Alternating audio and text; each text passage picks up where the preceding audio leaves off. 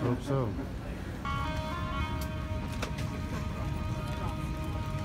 Securely stowed in the overhead compartment. It is a beautiful, sunny September day here in Metro Manila's BGC. It's Bonifacio Global City, and despite some construction noise, which is pretty prevalent just about anywhere in the metro, I'm surprised today because the BPO that I'm working for is sending me to New York City, of all places, and I will be there for 2 or 3 weeks working on a project, and it's a fantastic opportunity. And the thing about opportunity is it reminds me of a quote I read recently. I think it's Richard Branson. Luck is the combination of being prepared and having opportunity. And I think that is the case. The more I think about it, the more it seems apropos to me. I've been preparing really diligently, effectively, to build a certain skill set, to learn this new series of knowledge that I'm taking on in the BPO. And I put in the time, I got prepared, and now there's opportunity. And lucky me, I'm the one that gets the go signal now. Granted, I am also one of only like 2 guys in a workflow of this nature in the company, I think, that has a US passport. So again, luck, right? Preparedness and opportunity equals luck. A little bit of luck never hurt. So I stopped into the mall today to get some currency converted, right?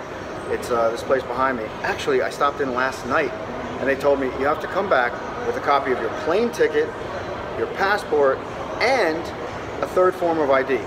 They will not give you the money unless you have a valid reason to convert pesos into American dollars. What the valid reason is for, I don't know, but they seem to give me a hard time. Told me to come back at 10 a.m. today, so I did. What did they tell me? No cash.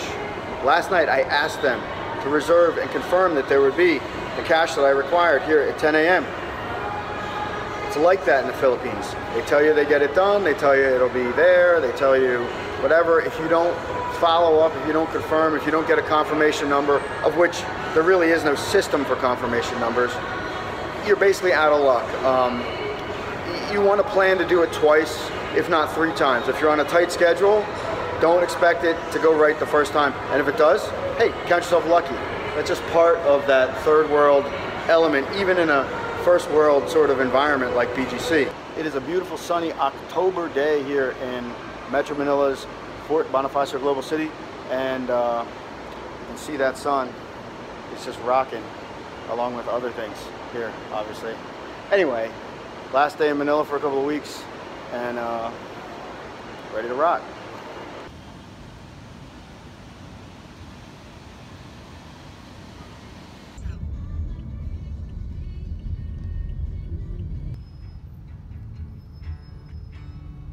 At Ninoy Aquino International Airport here in Manila, Philippines, and I'm getting ready to fly out, and it's always really confronting. It's very emotional. I never seem to want to leave Manila. It just brings up a lot of feelings. I can feel that swelling in my chest when I think about certain things and certain people, and it's just more challenging than I expect it to be. It's hard to leave Manila, for me.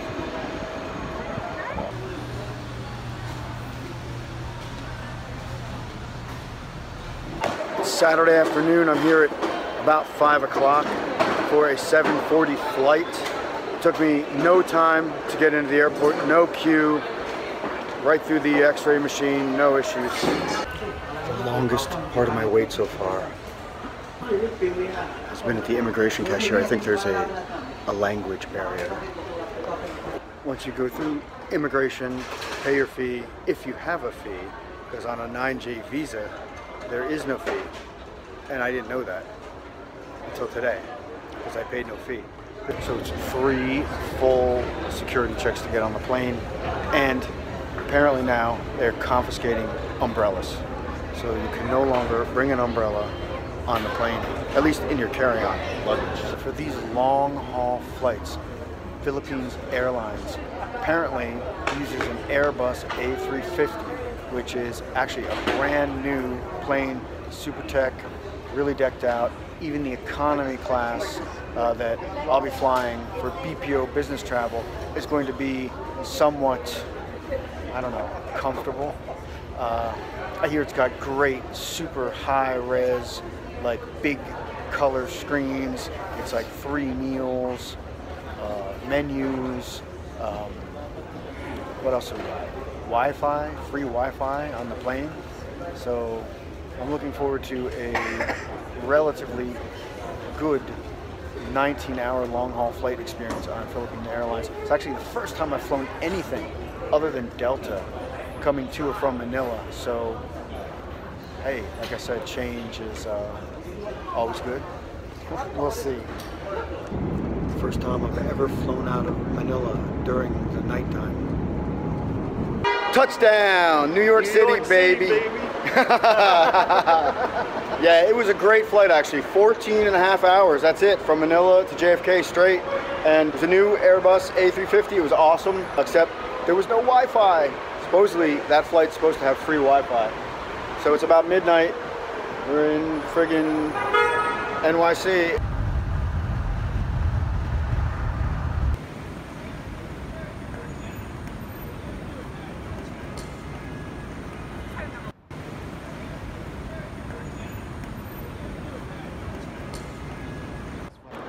We stepped outside to catch a smoke after sitting in the bar for like an hour, and when the door opened, this blast of like cool, almost frigid wind hit us, and we're like, oh, what the hell?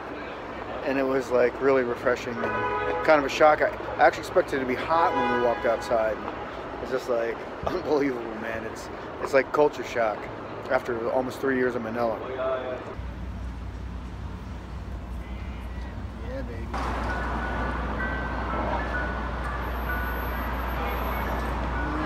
Hotel Pennsylvania. All right, Pennsylvania Hotel. Small room, big bed. That's all you need for a business trip, right? All right, first day in New York, it's Sunday. We are headed down to West 14th Street. It's about a mile. It's close to the office actually, but today we're going to go shopping, clothes, and cigars.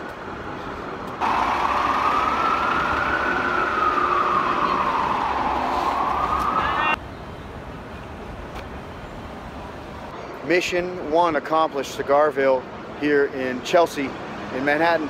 And the guys in there were pretty cool, really nice. They had the cigars I wanted. Everything was ridiculously expensive, including the $15 packs of regular old cigarettes. Unbelievable. What's that? All right, that's why we're here. That's the office. It's gonna be home for the next 2 weeks.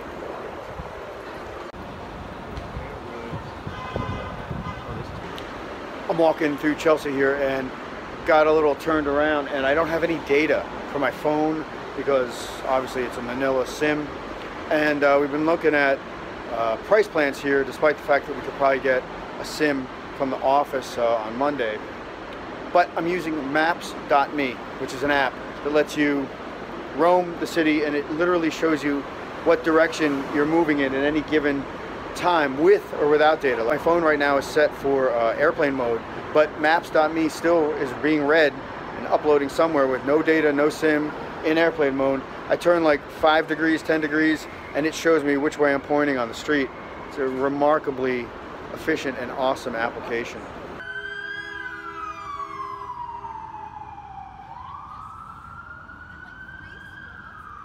Stuff like this, man. I love Marshalls.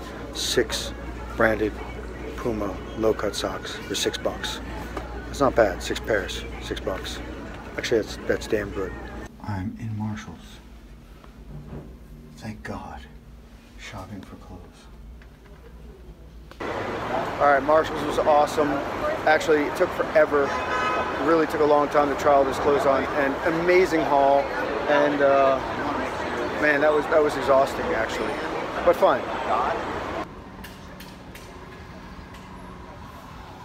See this bad boy behind me here?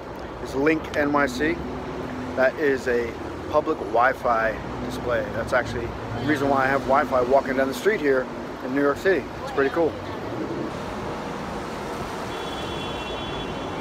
Push the button for 911. You can talk to the darn thing. It's free Wi-Fi. You charge your phone here. Wow, USB. City services. It's got a map. And yeah, you can talk to it. Nice. Really, really class. It's been way, way too long since I've had some good sushi, and tonight is the night. I'm going.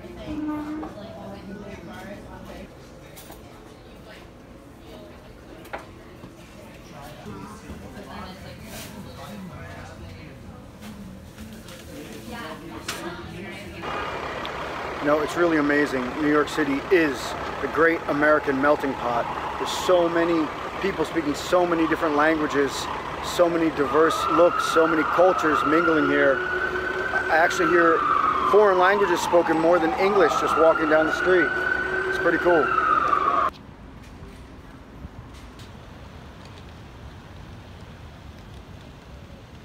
Thanks for watching. If you like this video, please hit the thumbs up and subscribe for more. It's Manila, baby.